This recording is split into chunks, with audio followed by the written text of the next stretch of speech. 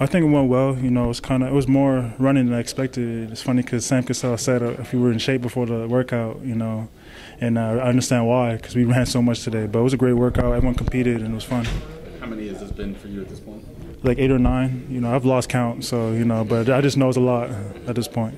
When you go to these workouts, how much do you sort of study the team you're going to, what they're all about, the system they run, their roster, things like that? Oh, I have a book that just shows you everything. It tells you like the city, the name, stadium name, the roster, contracts, everything. So I read that. Me and my agent go over that all the time, and obviously it's always good to go over the style of play because basically all my teams are up-tempo teams, just like the Wizards. So it's good.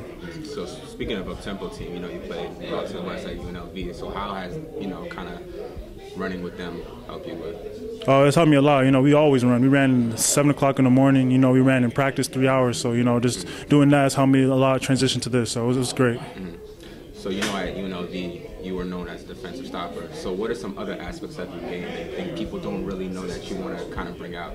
I can put the ball on the floor a little bit. Create for myself and score. I have a nice right hook. I've developed since leaving college, and that's what people don't understand. So hopefully I can showcase it soon. So. What position do you see yourself in the NBA? I think I see myself as a 4. I can guard the 4. Whatever position you can guard, I think is what you play. I guard the 4. I guard the 4 well, and I can switch out. I can also guard the 5 too. So I think 4 or 5 is my position in the NBA. This draft is obviously tons of underclassmen. For you, what was the decision process to decide this was the time for you to go? I won Defensive Player of the Year twice in my conference. And I realized that it was time to make the next move. And next level, I'm a defensive player. I'm not an offensive player. So in college, I don't think I would have developed properly. Even if I stay one more year, I am what I am, and I'm a defensive player. So I decided to leave, and just develop in the next level. When you see one guy after another decide to leave, did that at all influence your decision, or for you was this is what I want to do?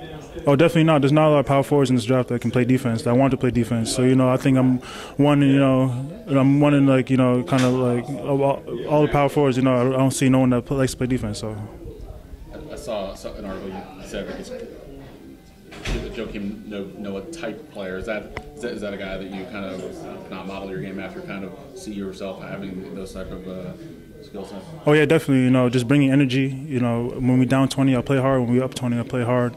And also, I want to win Defensive Player of the Year wherever I'm at. So just that would be great. And that's who I like to model after. There's not a lot of guys at any level, be it NBA or pickup league, want to play defense. How do you get that mentality that's for you, your calling card, what you want to showcase? Because I take it personal when someone scores on me. I don't like when people score on me. I take pride in that, and I've always taken pride in that. I just don't like the feeling. So just playing defense has always been what I do, even starting out playing when I was younger. So, and it's carried on to now. So.